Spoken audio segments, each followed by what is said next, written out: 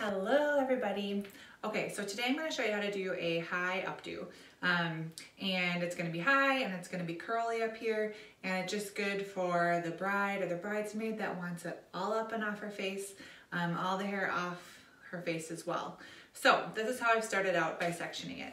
I made a ponytail and I sectioned it from the top of the ear all the way to the top of her head, okay?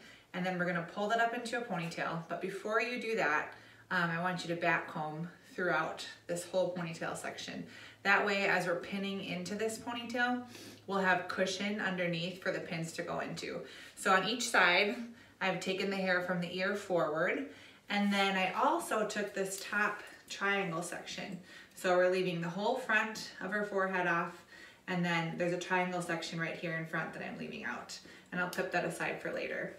So once you've created the ponytail, then you're gonna go through and you're gonna take about 1.5 inch sections, curl it, and spray it with a texture spray or use a texture powder so it has some grip to it.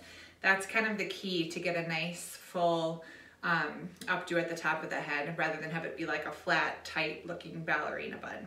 So once you've done that, you're gonna work from top to bottom of the ponytail. The top of the ponytail, you're gonna take your first section and we're gonna flip it up and away from you, so toward the front of the head.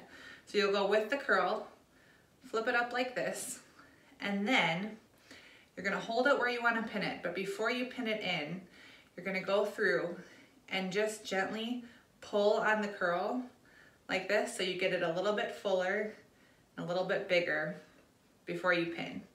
And that's gonna work because you have that texture spray in there. And then you'll pin it right into the base of the ponytail, which is all back home, so you have a nice cushion for that. You're gonna take another section then from the top and do the same thing.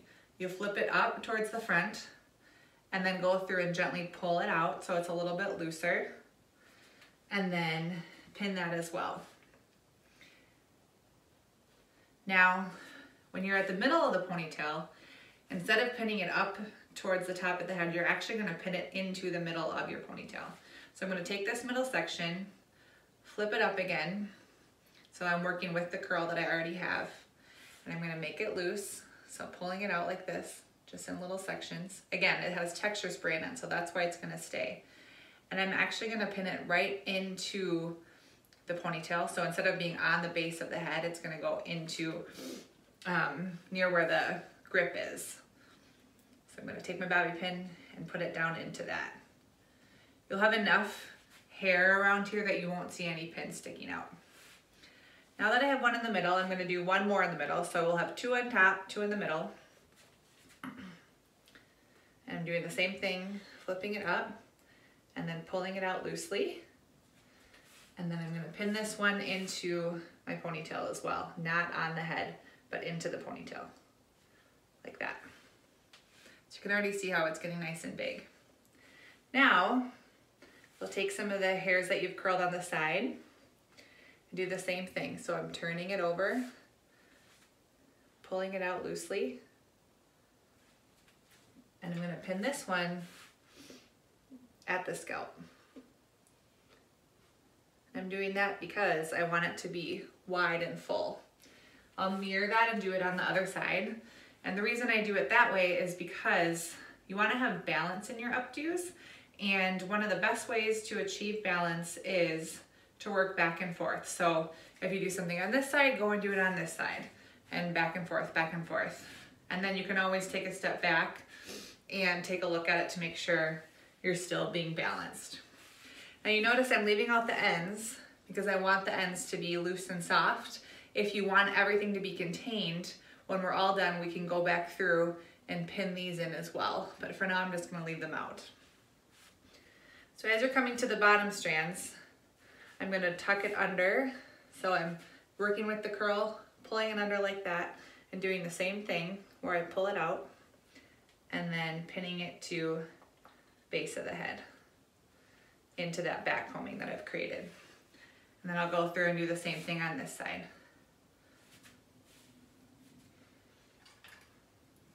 Now, once you've done all this,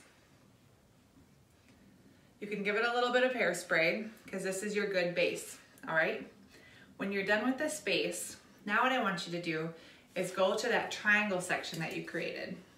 So I left this up here, and what I'm going to do with this is I'm going to gently back comb it. So I already have some texture spray in here, and I already have some hairspray. And then you're going to curl this section. I'm going to curl it, and I'm going to use this section to kind of make more volume at the top and have some hair to play with.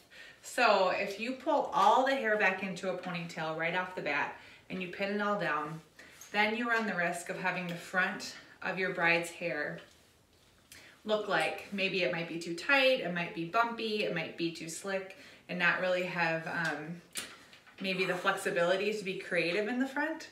So that's why I like to leave this triangle section out, because then I can play with the volume in the front and I'm not committed to the hair all being already stuck into the ponytail. So if that makes sense, that's why I leave this out, because when you're working with the front of someone's hair with a look that's this high, you have to really make sure you nail it in the front so they really like it.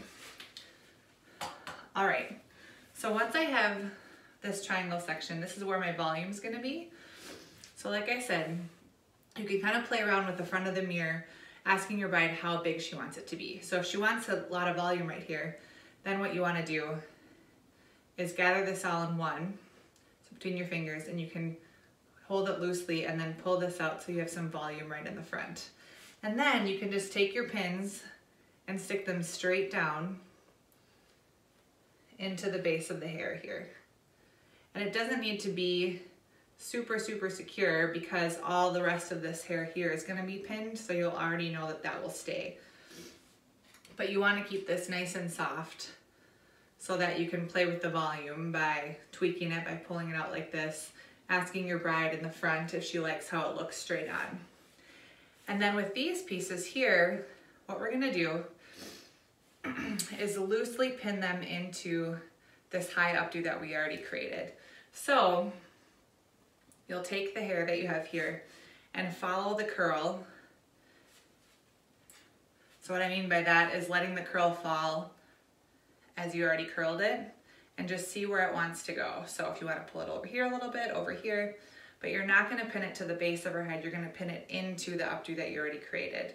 So I'm actually taking my bobby pin and going straight into it, and I'm just going to weave it in and out. So I'm not securing that by taking this, opening it up, and making it flat against the hair. I'm putting it in like a needle and threading it in the hair like that. So you can follow the curl and then just thread it into the updo. And then you'll be able to play with it by kind of pulling it out and letting it fall where you want. So then it's really nice and loose and soft. After you've done that part and you've got these pinned how you want, then you can take your sides, which I've already curled, and decide how you want to pull them back. So some people will want to pull them all off the face like this. And if you want to do that, and you can work in the same way that I just demonstrated by pulling all the hair up, securing it with a pin here, and then letting these curls fall softly and pin them into the updo that you already created. Your other option is to take this in sections. So maybe take the top section like this, and you can loosely twist. And we can make it soft by pulling it out a little bit. And then I'll pin this into the side here. And then you'll have these ends to work with. So be able to take these ends and then turn them into the curl and pin them around the base of the updo. And then you'll continue by bringing this up and doing the same thing. So by leaving this part out first, then you can make it really soft on the face when you're bringing it up, or you can pull it all off the face and have your bride look at how much volume, how big that she wants it as you're pinning. So just to recap, start with your ponytail from the ear back and back home that first and make that foundation. And then after that, you can bring down that triangle section and then bring up the sides to make a really soft and pretty updo that's high up and off the face and off the neck. And then, like I said before, if you want to leave these pieces out, you can keep it nice and soft by just letting these hang, or you can actually tuck in the curl, roll it, and pin it into the base of your updo that you created up here. So that's all I have for you today. If you like this video, please like and subscribe, and you can follow us at the Updo Collective. We're on Instagram and also on Facebook, and please join our private Facebook group where I post tips and talk about all things wedding hair. Thanks again for joining me, and I'll see you next time.